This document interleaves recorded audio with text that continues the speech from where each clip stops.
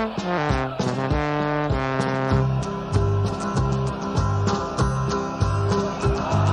we come, blue and white, and we're looking good. You'll be in for a fight, and we fight pretty good. Getting goals is our job, and we get goals good. Looking good, we are Carlisle United. Carlisle United, the team that's on the ball. Carlisle United, the team for one and all. You're looking good, and we're with you all the way. You'll hear us singing every time you play. Here Ken Leisure with a pass so Hello everyone and welcome to the BRUNTON Bugle, a podcast focusing on the trials and tribulations of Carlisle United Football Club. From Matthew Mansett to Ben Marshall and John Ward to Tim Ward, we've got it covered. This is episode 20 and today we're going to be looking back at the banana skin narrowly avoided against Hayes and Yeading United in last weekend's FA Cup first round game, previewing this weekend's return to league action against Cheltenham Town, rounding up the latest news from Brunton Park, and a look at what ex-Blues have been getting up to over the last week, and that is a busy section, that one, I'll tell you that much. I'm joined on this episode by one of my regular co-hosts, and today it's Mike Booth. Mike, how's it going? Yeah, it's going good. Matthew Mansett, that's one hell of a name to pluck out there. Well, do you not know where the connection is between the... I'm guessing it's they've played for Cheltenham at some point. They've all been involved at Cheltenham at some point, so obviously... Matthew Mansett had a very brief spell with us. Didn't actually score a goal, did he? At that game against Yeovil, he sort of bundled his way through, and then Luke Ayling, who plays for Leeds now in the Premier League, mad that, scored a spectacular own goal, putting it past his own keeper. Ben Marshall, obviously, we all very well remember him for his 50-plus games for us. He obviously had a spell at Cheltenham before he came to us. Tim Ward is from Cheltenham, and he played for Cheltenham for years, and obviously managed United for a season, I think, in the 60s. And John Ward, of course, managed both clubs. Obviously got him from Cheltenham. So yeah, there's the connection to today's names. Like I said, we've got a busy news section. Let's get straight into it then, Mike. So news roundup, and first up, didn't think we'd have to say this again until January, new signing. So this would have been very much hot off the press if we'd recorded it last night, but we didn't for various reasons. So some almost breaking news here is that United have made a new signing. Defender Reece Bennett has joined the Blues on a short-term deal until January. Bennett was available on a free transfer after leaving Peterborough United at the end of last season. He started his career at Bolton Wanderers. He had a half-season loan spell at Falkirk. I think he did quite well there by all accounts, before leaving to join Rochdale. He spent 4 years there, where his assistant manager was, of course, none other than United boss Chris Beech. Then he moved on to Mansfield, where he was under the management of Steve Evans, and he moved with Evans when he went to Peterborough, I think a couple of years later. Spent 2 years at Peterborough before his departure this summer. Good experienced player, can play across the back four and even in midfield. You've got to think, Mike, this is a move to sort of build up his fitness properly and get him signed on a longer deal in January, you'd think, wouldn't you? Yeah, you'd think so, but I mean, you can kind of just have players training with you without a contract. The only difference with the contract is they can actually play in competitive games. So it'll be interesting to see if he features maybe in the trophy that we don't talk about. He might get some minutes in that, I don't know. But he's got good experience, and Beach seemed to be suggesting that he had interest from clubs at a higher level than us. So that's the bit that stood out to me, the fact that he said, there's clubs at a higher level that showed interest, but we've been patient.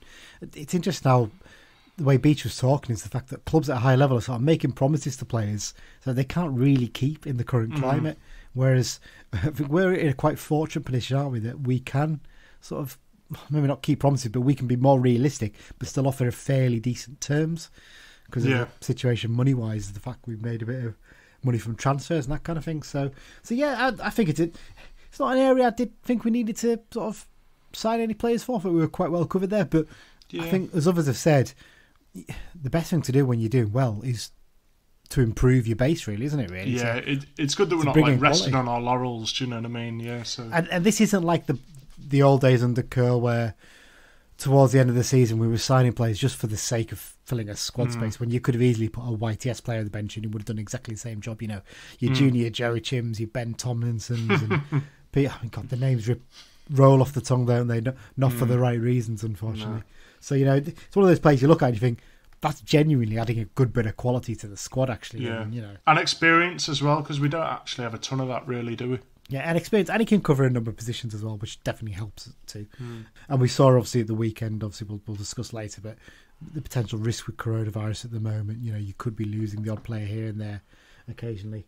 So you've got to be very careful, don't you? So welcome to Brunton Park. Reece, hopefully he'll do pretty well. I think he's one who could, spend quite a bit of time with us, actually. I don't think he's one who's going to be gone again in January. I just think it's with a view to a long-term deal, I think. That's the way it's been done. Hopefully.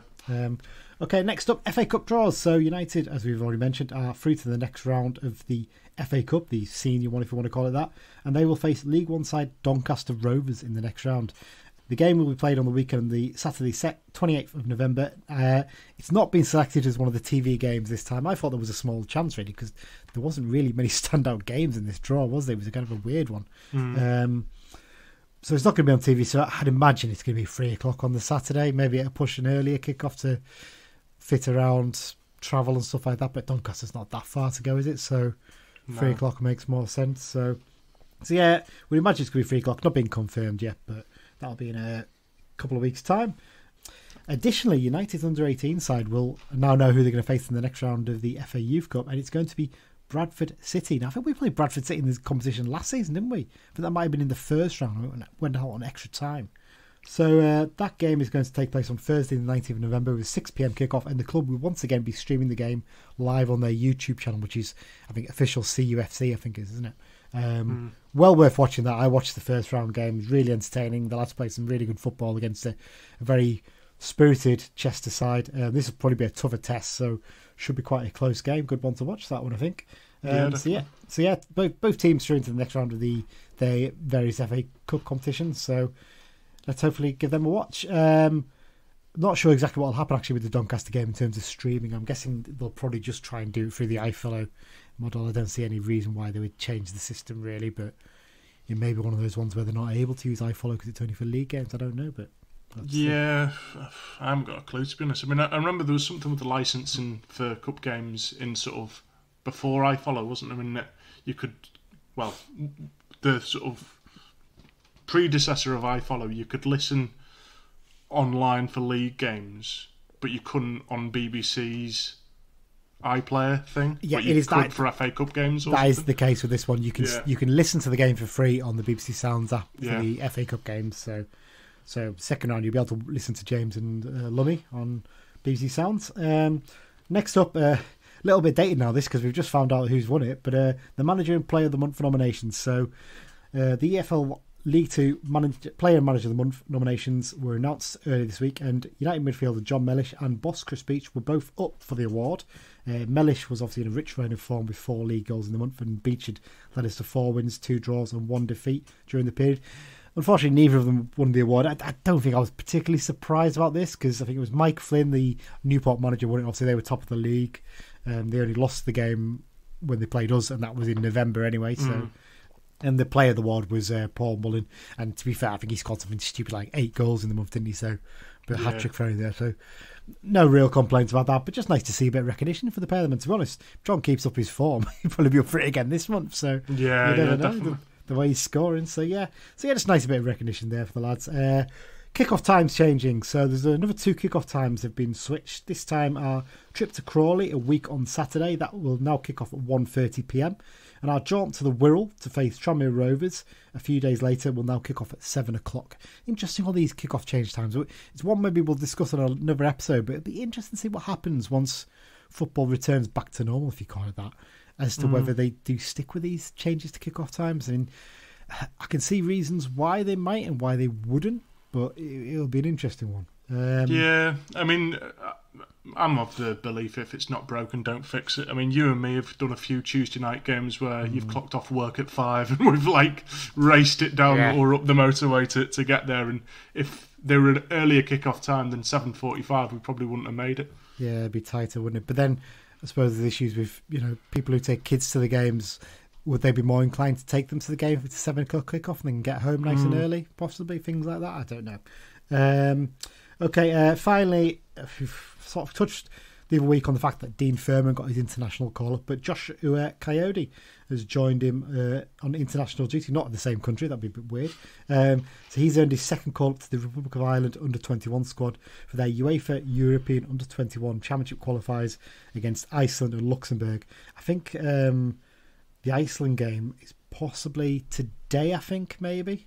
Not 100% of that one. It might, or in fact, no, it might be on Sunday. And I think he's got one in midweek as well. It might be the way it works. But nice to see Joshua getting a bit of recognition again. I think there's a good chance he'll play at least one of those games, you'd think, wouldn't you?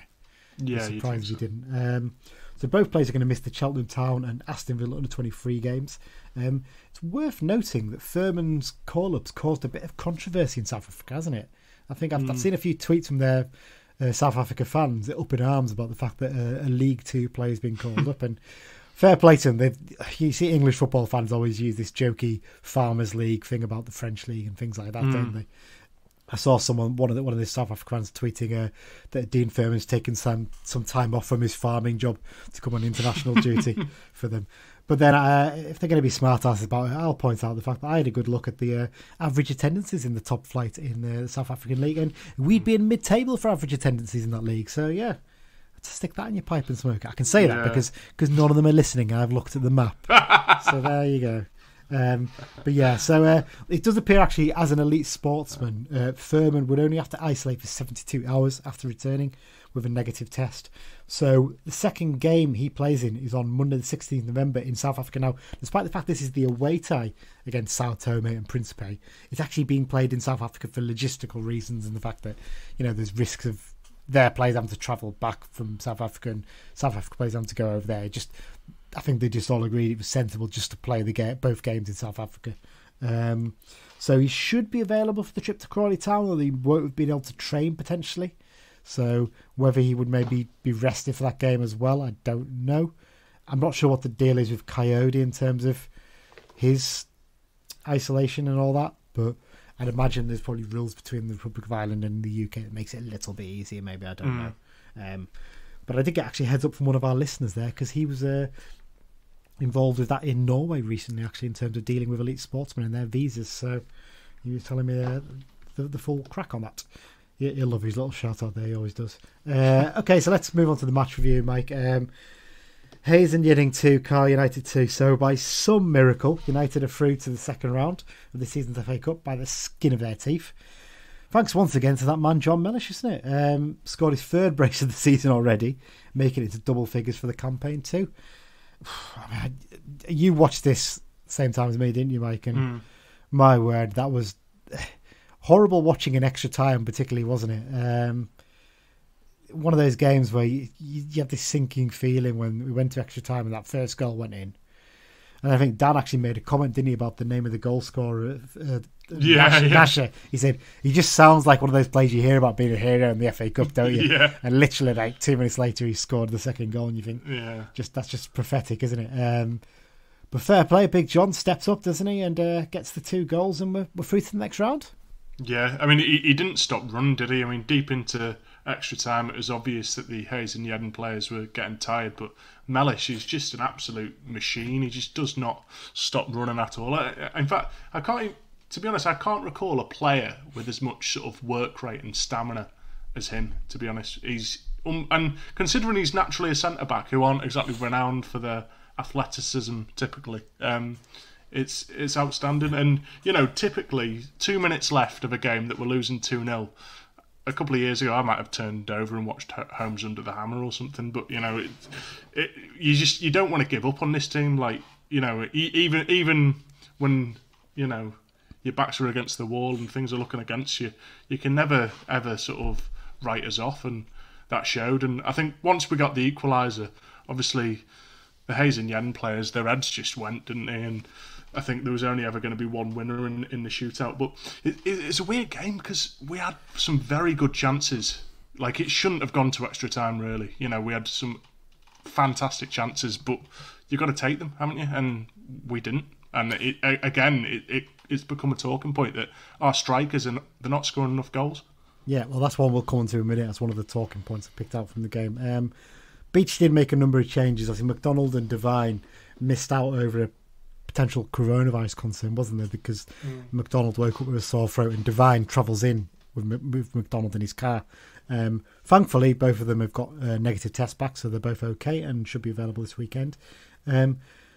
We've created some good chances, but I still think we struggled a little bit to break down what was a dogged, and I give them a lot of credit. Very well organised Hayes and Yeading side with a couple of good players who could play a bit of football there. You can see why they've done well over the last couple of seasons, can't you? Because they've got some talented lads, and very typical for one of these sort of London commuter town football clubs, aren't they? And they pick up these players who are released by big club academies down there who aren't probably quite good enough even to get in the Football League. And they've clearly got ability, but they just haven't quite found their level yet. And yeah, the stats do show that we dominate, but I think it was a lot closer than it sort of let on, wasn't it? And Dewhurst had to make a couple of really smart saves as well, didn't he? You have to say that as well, give him some credit there. Let's move on to the talking points then, Mike. Taking chances is the first one I picked out. So Beach made 5 changes, as we said there, to the side that beat Newport in midweek. And it could be argued that not many of those who came into the side took their chance to impress. I think Hunt looked solid enough again, and I think he showed the fact he's capable of stepping up into the team when he's needed. And Dewhurst did well in the penalty shootout, made a couple of good saves in normal time. But the rest, you could argue, didn't suggest that they're going to keep their place in the side this weekend, did they? No, I mean, I'm getting sort of a bit more inclined the more I see of Patrick to think that he's very good coming off the bench, but maybe shouldn't be starting games. I don't really know. I mean, he missed a very good chance that I think he hit the bar when the ball came in from the right. I think it was Tanner that laid it off to him. And Riley obviously hit the post with that glorious one-on-one. But yeah, no one has sort of really, given themselves the right to knock on Beach's door and say, look, I should be starting in the league because, I mean, if you're to pick a man of the match, you'd probably say Hunt, maybe. Yeah, I think we both said, didn't we, on Sunday, we both felt Hunt was man of the match. He looks very comfortable with the ball. I'm surprised how two-footed he was, actually, because he took a couple of free kicks right-footed, but then he was playing the ball with his left a lot, so he's one of those players, he could probably play either side of the centre-back. So I genuinely think there's a really good player in Hunt, and I think it's one of these ones, if Aaron Hayden's playing so well, you'd imagine bigger clubs are going to show interest soon. If he did leave, I wouldn't be too concerned about Hunt having to step in. It might take him a bit of time to get to the level that Hayden's reached, but I think he's got the ability there to do that. In terms of Patrick, I think he just needs a few games to get up to rhythm. His biggest problem is he keeps getting these niggling little injuries, doesn't he? And he can't get a run in the side, and that's what we want to get from him, because, as you say, when he runs at even on Sunday, when he runs at players, they're terrified of him. He's very different. In Touré's got quite a languid style, doesn't he, with his thing, and he doesn't ever look like he's at full pelt, but the ball just sticks to him, and he's just so big and physical. He sort of glides past players, whereas Patrick is so rapid, he just seems to burst past them in seconds, doesn't he? And they do seem a little bit terrified of him. I think he just basically needs to get 3 or 4 games where he's getting half an hour on as a sub, maybe, to build up his fitness to the point where you think, right, I can just drop him into the team now when he's needed. That's what we really need from him.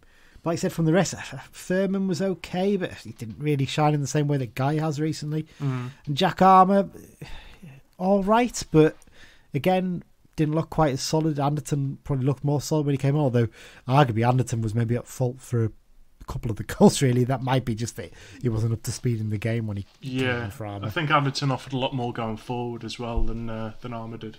Yeah, definitely. Okay, so having that sort of rounded that bit up. Blunt attack, so you sort of touched on this, Mike, briefly there before. Another game passes and the forwards failed to score. So now in the last 10 games, if we're not including the Pizza Cup for that, it's 10 games since Patrick and Coyote scored against Southend back in September. And in those games, only Alessandra has scored amongst the forwards, and that was a penalty and an overhit cross. Is it really time that they should be stepping up and contributing? I know we've been quite big fans of Riley on the show, haven't we? And we defended him a little bit, but as Dan says, he's not like thrashing them miles wide, is he? He's hitting the woodwork and he's just putting the wide of the post. But he's got to get to a point soon where he's got to put one of them away, hasn't he? Otherwise people are going to start saying, one of those players who works hard, a bit like a Craig Curran, but he just doesn't quite have enough to finish the chances. And we've seen he can finish them. You know, he's in Scotland for Queen of the South and St Mirren, and even in his brief spell at Cheltenham last season, he showed he can do it. But he's just not quite there yet, is he? No, and I think he's one of them as well. Once he gets one, I think there'll be no stopping him. But it's just getting that first goal, isn't it? But yeah, it's just I don't know what it is, because I mean, Alessandra, to be fair, I mean for me, you know, when everyone's sort of fit and available, although Dickinson, you know, we haven't seen him yet really, but it's got to be Alessandra, Coyote and Torre. But I mean, Alessandra, his link-up play is fantastic. You'd have him in the team for that. He's one of them. We didn't sign him to be a goal scorer, did we? Really? Well, we missed him on Saturday. There's absolutely no doubt about that. Yeah. From the start, at least. Anyway, we really could have done with him at the start. I think he would have made a big difference to the team for that game, wouldn't he? But yeah, definitely. But Coyote is the one who's sort of meant to be the goal scorer, I think, and he's not. He's not scoring goals, and I think if he didn't have his long throw in his locker, he would have been dropped. Yeah, I think to be fair on him as well, he's been shifted out wide for the last couple of games, hasn't he? And I think actually, prior to this weekend's game, he was playing quite well out wide. He just didn't have a great game against Hayes and Yeading, I don't think. That said, his long throw came good for the first time in a while, didn't it? To set up the second goal for Mellish. Although, watching back from other angles, was that a foul by Max Hunt on their play, do you think? Never. No, not having it. To be fair, you watch it back, it's as blatant at elbow as you'll ever see, isn't it, really? Proper took the lad out. Fair play to him, it was a clever move because none of the officials spotted it. So, and it did push him out of the way, and Mellish then obviously turns on it and puts it in the back of the net. Yeah, I think there's an argument even Toure needs to contribute as well when he comes back in, because obviously we were talking about the fact about how good he was, but he still hadn't scored in the league yet, has he? He's only scored that goal in the Peter Trophy, so yeah. But he's he's been hitting the post, hasn't he? It's like he's so close to getting that goal. You know, genuinely think we're going to batter someone in the league sooner or later. Yeah, problem is we've got some tough games coming up. That's one. The next two games in the league are tough ones, aren't they? Really, so yeah. Although you know, I mean, we beat Newport, and Newport up to this point have been the best team in the league, so we've no one to fear, to be honest with you. No, definitely not. Okay, let's get on to the final talking point here. Keep on running. So once again, our staying power, I think you sort of touched on this briefly about Mellish particularly, but our staying power paid off with a couple of late goals to save the game. Beach sort of mentioned Fergie time, wasn't he, in his interviews this week? How vital is our ability to play till the end of the game and our fitness levels going to be this season? And will it catch up on us eventually, do you reckon? I think it'll certainly catch up on us if we don't rotate a little bit, because we really haven't been rotating at all. But yeah, I mean, it's absolutely great. I think this season as well, because of everything that's gone on, teams do have, you know, a big, massive run of fixtures, and we obviously are included in that. We also have a big, massive run of fixtures. But yes, so, I mean, there's quite a few teams. I mean, we're quite fortunate in that we have quite a young squad, but there's quite a few teams where the bulk of the squad is sort of knocking on over 30, and these sorts of players that they do struggle with playing Saturday, Tuesday. So, you know, I mean, you want that sort of extra 10% wherever you can get it, and if that's where we're getting it, and there's, you know, plenty of late drama, you know, long may it continue. Yeah, so it'd be interesting to see how that pans out over the next few weeks. Like you say, in terms of we need to start rotating a few players, don't we? I think it's getting to the point now where some of them are starting to look a little bit tired. Got the chance to do that on the weekend, and I'd imagine you're going to see a lot of changes to that Villa game. I mean, I don't know what the rules are still with that. I mean, it's all right for Villa to put a load of youngsters out. Oh, yeah, we'll probably get fined if we wanted to basically drop the whole first team for that game. Yeah, well, I think Wolves played a £35 million Portuguese player the other day, didn't they? Outrageous that. And do you see the tweet they put up about that? The people who run the Papa John's Trophy Twitter thing. They put an original one up, deleted it because he got so much abuse, and then put a second one up and just got exactly the same. And people saying like, this just is rubbing it in everyone's faces after the comments. It's all Sean, goes back to Sean Harvey, doesn't it, and his bloody comments about it. So, to be fair though, when the Football League said it would help the national team, I don't actually think they specifically said which national team. Yeah, exactly that. So there you go. Okay, I think we've pretty much discussed everything we want to talk about there, Mike, haven't we? I don't think there's anything else you want to talk about. No, I think we've covered all bases. Yeah, should we briefly touch about the dreadful TV coverage? God, that's just painful. It's almost a godsend that we're not going to be on the BBC for the next game, because I wonder if it's one of those issues, the fact that it's a smaller ground and they maybe didn't have the same internet connection and stuff like that other teams have. But you'd think they'd have had a TV truck there or something. But well, that's the thing. I mean, people have griped about iFollow, but iFollow's a million miles ahead of BBC coverage. Maybe I'm lucky, but I've never had a major problem with iFollow. I know you've had a couple of problems with it, but when it works, it's perfect. And at least they show replays of the goals as well and stuff like that, and the audio commentary syncs up perfectly. So I've never had a major problem with it, to be brutally honest. But I've had a few games where it's only worked on my phone. I've been watching the full game on the phone, like in the corner of my bedroom with my phone on charge, because obviously it just absolutely drained the battery. But you at least get to see it without a bloody error message coming up. Yeah, that's very true. Very true. Okay, Mike, I think that's the end of part 1 then. So we'll be back shortly for part 2, where we'll be looking ahead to the weekend 6-pointer against Cheltenham at Brunton Park. So back in a sec.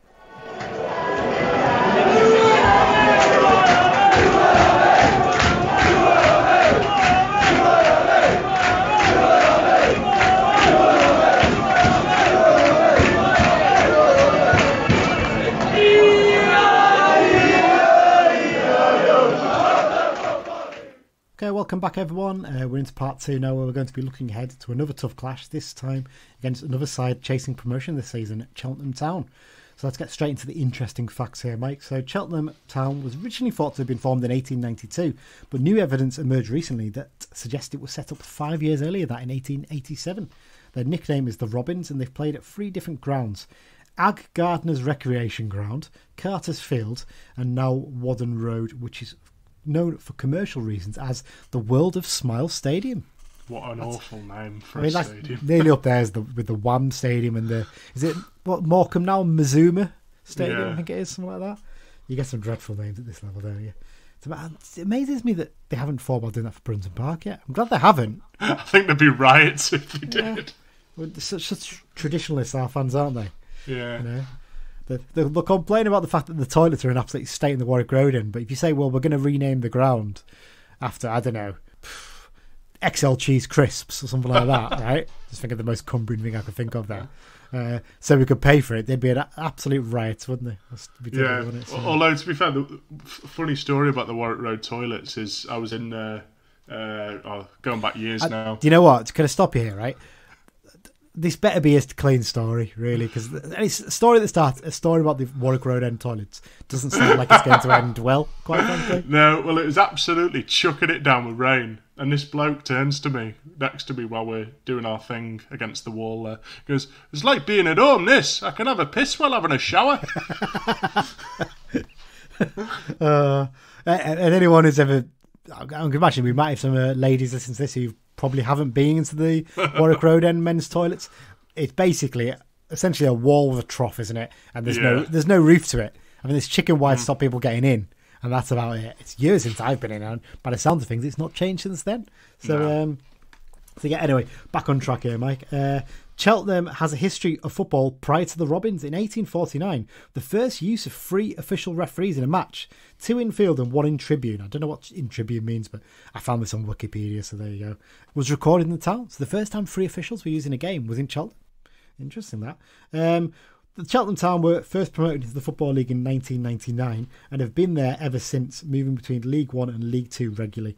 Their most famous manager is Steve Cotterill, who got them promoted into the league and left after guiding them through to the FA Cup 5th round and promotion to the 2nd Division through the playoffs. They're one of these kind of clubs, aren't they, Cheltenham, who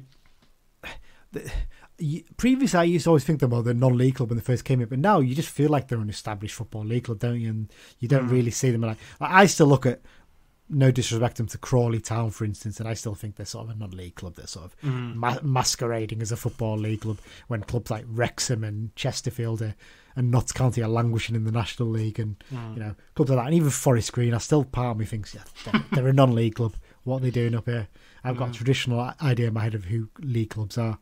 But Cheltenham Town feel like one of those clubs now, don't they? They're very much established, and I think they've maybe only once been under threat of going down back to the conference, haven't they? I think they've always just basically either been mid-table League Two or bounced up and down between League Two and League One, haven't they?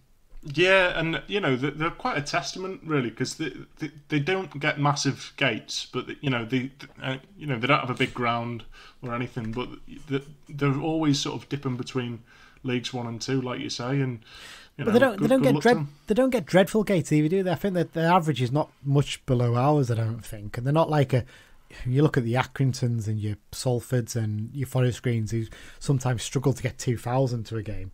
They're not like quite at those levels, are they? Really, I think they're 3,000 plus-ish, and obviously when they get up to League 1, they're generally about 4,000 or 5,000. So that they're a good established club, and they cover a decent area as well. And Forest Green obviously encroach on that now. But yeah, head-to-heads between United and Cheltenham, very, very balanced. This, isn't it? So in the league, we've won 10. There's been 8 draws and 8 Cheltenham wins. In the cup, there's been 2 Cheltenham wins, that's both in the FA Cup, and that obviously means in total 10 Carlisle wins, 8 draws and 10 Cheltenham wins. Interesting one here, Mike. How long do you reckon the gap was between our first and second games against Cheltenham Town? I'm going to say like 60 years. You're absolutely bang on there pretty much. I'm actually 66 years. Okay. So the first time we played them was on the 9th of December 1933. In the FA Cup, where we lost 2-1. That was at Brunton Park, actually. So that's a hell of a trip that would have been from Cheltenham back then with no motorways and stuff like that. And, God, can you imagine? So yeah, they beat us 2-1. That would have been a bit of an upset because we would have been in the league by then and they would have been a non-league side. So one of the rare times we've been beaten by a non-league side. And then the second time we played them was on the 6th of November 1999. Down at Cheltenham, we lost 3-1 in the league. So last time we played them in the league was last season at Brunton Park, where we lost 1-0. Cheltenham completed the double over us. Ruben Reid scored a first half goal. It was a free kick, wasn't it? Where I think a lot of our fans at first were like, "Oh, he's miles offside." They were miles offside, but actually watch the replay. It's just appalling defending, wasn't it? And the free kick went through everyone, and about 4 players were lining up to put it in the back of the net, and Reid tapped it in. He's one of these players who always seems to score against us, doesn't he? Whether it's for Cheltenham or Exeter or what, he's got a habit of scoring. And I think you pointed out, didn't you, that we nearly signed him a few years ago.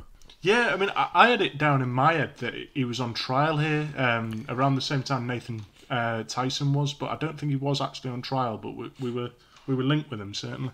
Yeah, he's got one of the biggest arses in football as well, isn't he?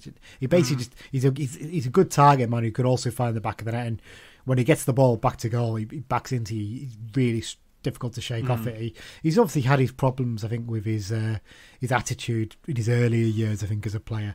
But he basically just seems to move around those southwest clubs, doesn't he? And he's one of those players who probably should have played at a lot higher level with his ability, but never quite has.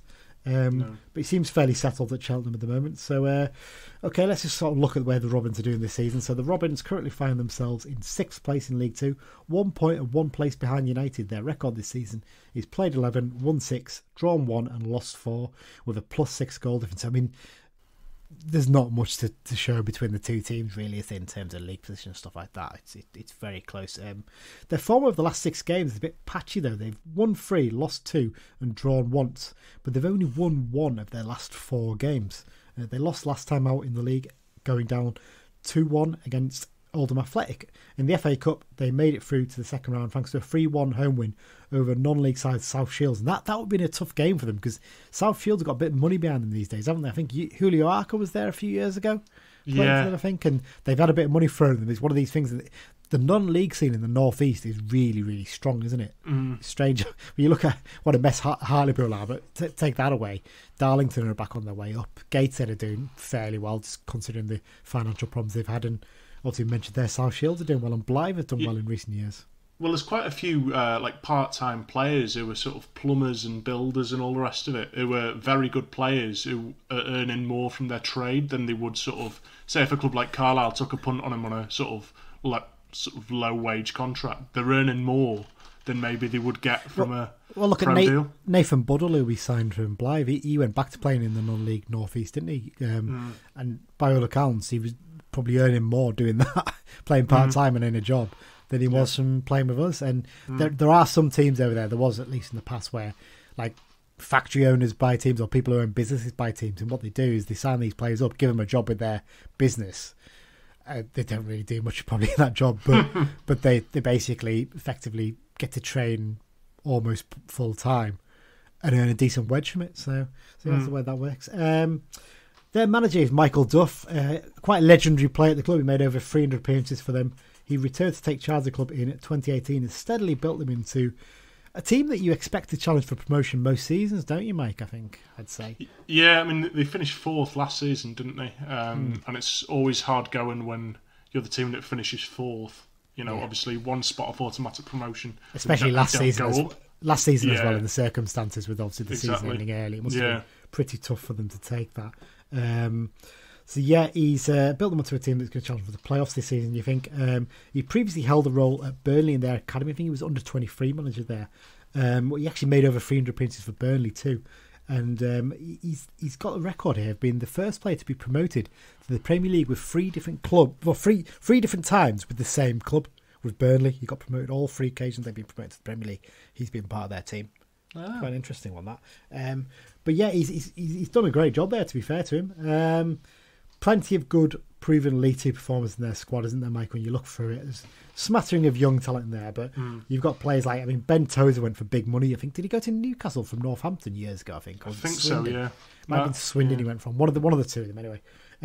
He's a player, he's a big lad, isn't he? Big centre-back. Chris Hussey, obviously, at the back as well. He's been around for years. In midfield, you've got Matty Blair, and Liam Sercombe stood out to me as one of the best signings made by anyone in our division over the summer. I think he's players played at a much higher level than this. They're both in midfield, and obviously you mentioned Ruben Reid, but also you've got Alfie May and Andy Williams up front as well. All 3 players there who've got undoubted quality in attack, don't they? Yeah. Well, Sean Long as well at right back. I'm pretty sure, haven't we signed, sealed, and delivered a deal with him, and then Reading came in at the last second a few years ago. Oh, is he the Irish lad? Yes. Yeah. I think he is. Yeah, I think you might be onto one there. Yeah. So, there's a Cal United connection I didn't realise there. So, yeah. So I was going to say, because there's no ex-Blues actually in their ranks. No. Obviously, you mentioned the fact that we nearly signed Reid and we nearly signed the lad Long. But obviously, United do have an ex-Cheltenham player in their team. That's Gavin Riley. He had a loan spell them last season. Actually scored against United in the defeat down at Wadden Road last season. Team news. So Gimme Toure is going to serve the final game of his 3-match ban. Furman and Coyote miss out due to international call-ups. McDonald and Devine sounds like they are going to be available as they got negative tests for their coronavirus tests. I'm not sure Reece Bennett will be involved in this one. You think maybe they'll hold him back to use him for the Villa under-23s game to build his fitness up with a full 90 minutes maybe? Yeah, he might be on the bench just to sort of have him a part of the setup kind of thing. Yeah, it'd be a bit harsh on the legs of Armour if he's on the bench instead of them, I suppose. Oh, I agree. There you go. And obviously then in terms of long-term injuries, Dickinson, Walker and Dixon still out long-term. Interestingly, that Beach had touched this week, though, that first-year pro Tom Wilson, who's also a defender, he's returned to training now. He had an ankle injury in the summer, didn't he? Very unlucky. He got bad ankle, had to have an operation. But I'd imagine they'll probably try and look at getting him out on loan once non-league football's back up and running at some point. A bit unfortunate for the 4 lads, isn't it, who are out on loan. They come back to train with us, but they can't actually be involved in the first team. It's one of those ones you'd almost want to recall them so they could play in that game against Villa under 23s, wouldn't you? But then if it resumes next month, you really want them back at Kendal playing regular football. So bit of a difficult one for us there, but I'd imagine they'd rather be playing week in, week out than come back, play one game and then be sitting waiting until January when they can return back on loan at someone. Yeah. Cheltenham Town team news. I've got a little bit of team news for once on the opposition. Very lucky that Cheltenham Town, their local newspaper, does interviews with the manager where they actually ask him questions about injuries. Very good of them, though. So England under-20 international Josh Griffiths, who's on loan from West Brom, will be unavailable due to being on international duty. He's a goalkeeper. Funny enough, the fact that he's unavailable, but Marcus Dewhurst wasn't called up to the England under-20 squad this time, was he? So Marcus can be on the bench for us, but Josh can't be on the bench for them. Experienced stopper. Go on, sorry.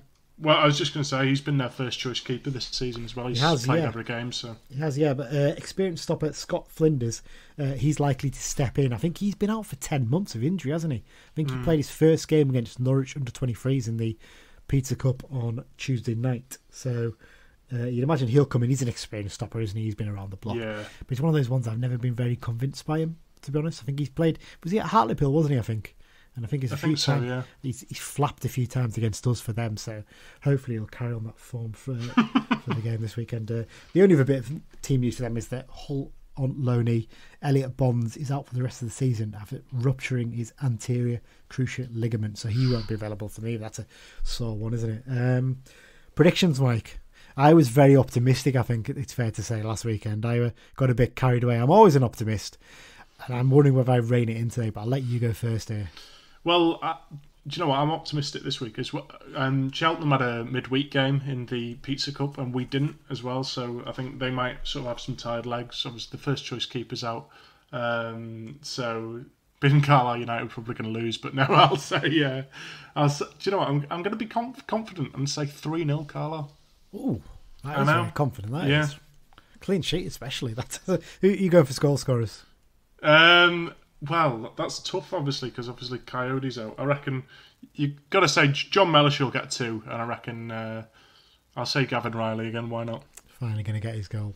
Yeah. I'm going to rein it in big time.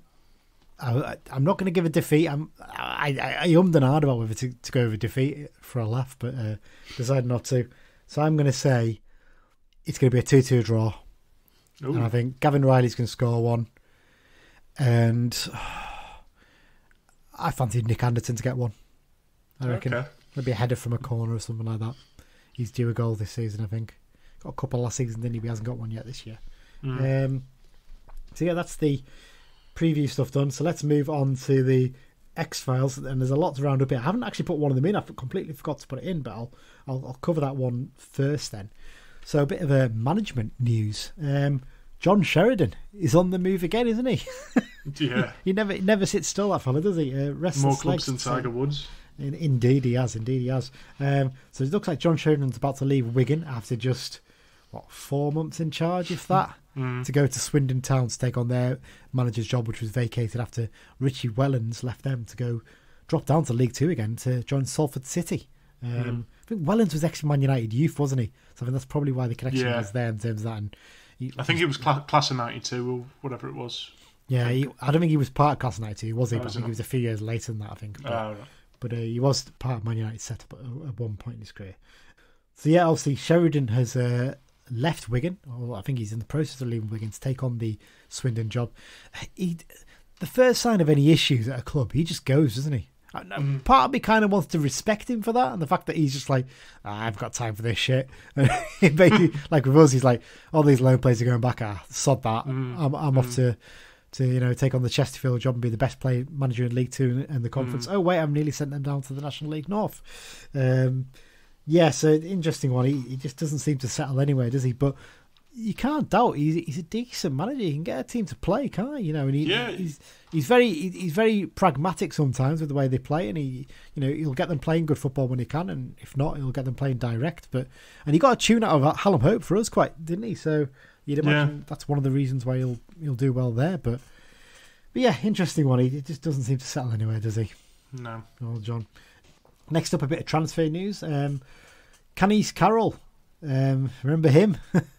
A debut to remember him, wasn't it? Sent off on his debut against his former club. So he's finally found himself a new club. Not quite the level I think he would have expected for him. Queen's Park in League Two, I think, in Scotland. Joining ex-United defender and fellow Presley signing Peter Grant at Hampden Park. They've had a bit of money behind them, haven't they? Because I think they sold Hampden Park to the SFA, and I think they're investing a bit of that into their team now. And I think because they used to be amateur, didn't they? They were they're full time now, aren't they? I don't know if they're full time, but they're definitely at least semi-pro level now. They used to be just amateur level, so I think they only got very basic pay with the players. So he's joined them. That is quite a fall from grace because he left. Obviously, he was at Oxford, I think, wasn't he, as a youngster to go to Brentford. It was one of these places that big things are expected of him. And he wasn't like a 6-figure sum as well when he went something to Brentford. Like 300 grand, possibly even more than that. And it really has not worked out for him. And he just dropped off, and he just hasn't really. One of these things, you go to a club and you're just sitting there, B team or under 23s for ages. And Brentford have a decent setup for that. But it's not the same as playing football week in, week out. And that shows, really, doesn't it? He just never was quite up to the pace for us, I don't think. No, I mean, he looked good in his last few games for us. And then I think Presley got sacked, Beach came in, and he never featured again. Yeah, Beach just didn't have time for him, did he? I think Beach really wasn't. There's a couple of players I think Beach took one look at straight away, maybe looked at their attitudes and thought, nah. Because it's interesting, I noted the other day that it was Mo Sagaf's birthday and he's not got a club still. No, exactly. And a lot of us thought he looked like a good, promising player, and there you go. Yeah, we nearly got a flag made for him, didn't we? Thank God we didn't. That would have been embarrassing. But yeah, he's one of those ones, isn't he, most of the cafe? You wonder if maybe his agent is filling his head with ideas of how good he really is and pushing his expectations beyond the levels that they really should be at. Another bit of transfer news. Nathan Thomas has finally got a new club. Took him a while as well, didn't it? He signed for Hamilton Academicals. Kind of a decent level, but a smaller club at a decent level.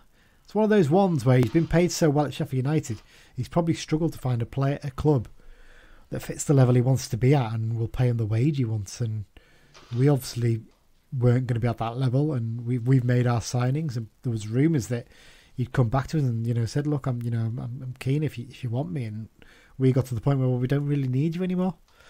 So a bit sad, really. He hasn't been able to find himself a level because he's a player who's clearly got bags of ability, hasn't he? Yeah, absolutely. But I'm not entirely convinced that Hamilton could offer him massive wages in comparison to us, say. But, for us to say that we don't need him and our forward players aren't scoring goals is a bit concerning. I suppose we're probably looking at it as well. We've got Dickinson to come back in January. Yeah, that's true. Really, Dickinson is maybe doesn't score as many, but he's a very similar player to Thomas, isn't he? Do you really need two players of the similar ilk in the team? Probably not, especially as both will be on decent wages, wouldn't they? You really don't want to end up with a situation like that. So let's get on to the goals. This is a very busy week for goals, isn't it, in terms of former players? So deep breath here. So Jordan Cook scored, I think, what I presume is his first goal for Gateshead. There's a player who probably should have played at a much higher level as well. In the Blackpool game, they won against, I can't remember, it was someone in the was it Eastbourne Borough, maybe, something like that, or Eastleigh? Right. One of the two anyway. In the FA Cup. 3 goals for them, and all 3 were ex-Carlisle players. So Gary Medine got 2 and Jerry Yates got 1 in their win. Joe Garner got a goal for Wigan in their FA Cup shock defeat against Chorley. Jamie Devitt scored again. Having scored against us, he scored again for Newport. Have you seen this goal? It's basically absolutely vintage Devitt. Sort of picks it up from the left, cuts inside, beats a man, and then from 25 yards puts it in the top corner. I'll send you the link later, Mike. I'll put it on our Twitter feed if I get the chance. It's an absolute belting goal and does sort of make you think, oh, if only. But hey, we've got Big John, so we don't need him. So there you go. Here's a blast from the past. Adam Campbell. He scored 2 goals for Darlington in their FA Cup win over Swindon. The Ginger Maradona, as he was called. He's one of those players. He's such a small stature, and the way he played, you've got to play a particular way to use him, haven't you, really, at our level? You've got to have him always playing just behind the strikers, and not all clubs are going to do that, are they? So it's a difficult one for him. He's never quite found a club where he can play regularly, and he seems to be quite happy at Darlington. I think he's doing quite well there, so good luck to the lad. Next up, this is one I'm loving. David Raven. We mentioned him a few times recently. Scored in the penalty shootout for Marine in their win over Colchester. I watched a bit of that game. An absolute belting match that was. Proper end-to-end stuff. And Colchester dominated for long periods, but Marine kept hitting them on the break and could have won it in normal time with a couple of chances they had. Fair play to them. Big Ravo scored in that penalty shootout. He also apparently took a ball to a very delicate area during the game. I saw a tweet about that. It's a good old Ravo. Well, he does have big balls, so the song goes. So. Indeed. I remember that back in the day.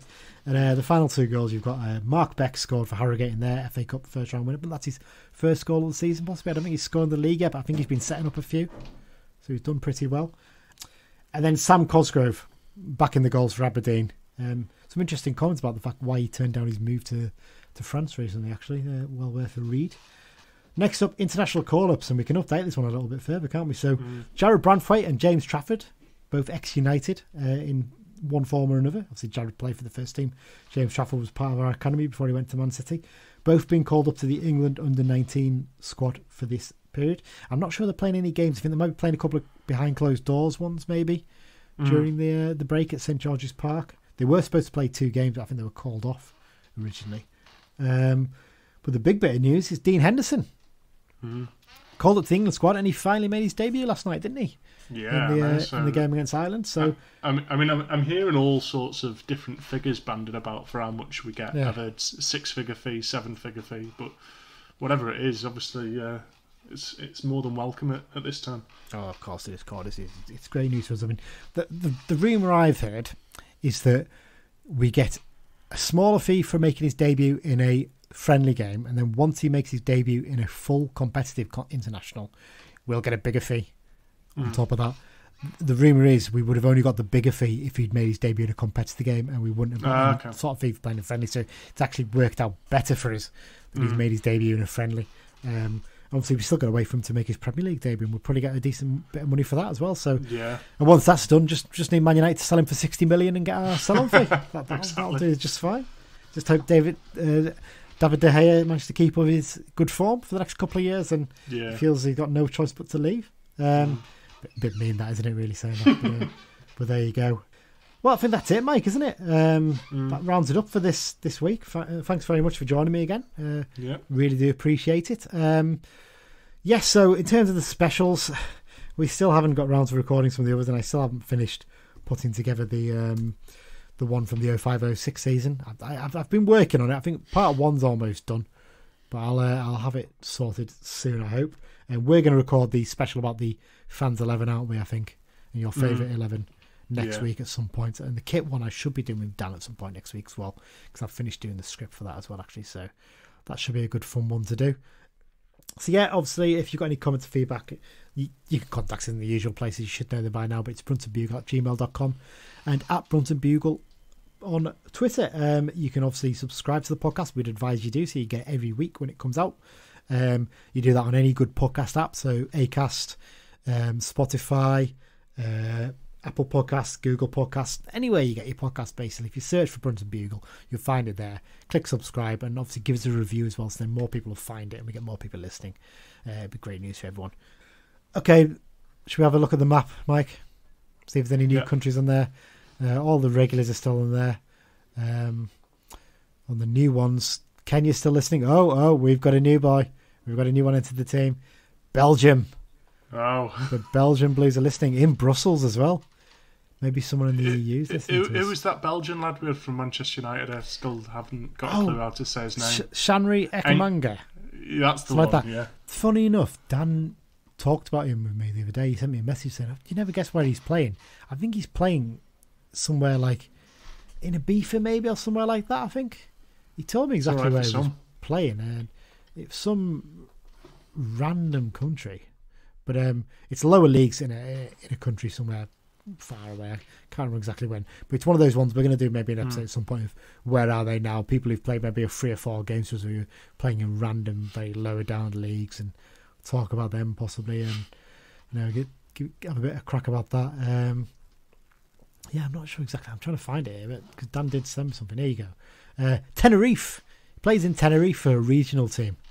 There you go. That is a low level, isn't it? Dropping down quite a bit. Didn't he basically leave us after 4 games because he felt he could push his way into something like Man United's bench or something like that? So something utterly ridiculous like that, and then he never had a decent loan spell after that, I think.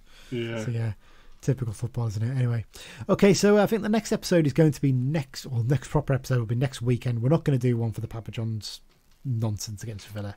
We really couldn't care less about that. We might briefly talk about it in the next episode, but just if any of the youngsters come on and feature in that game. But I mean, it's one of the most pointless games going, isn't it, really? I mean, both teams are out.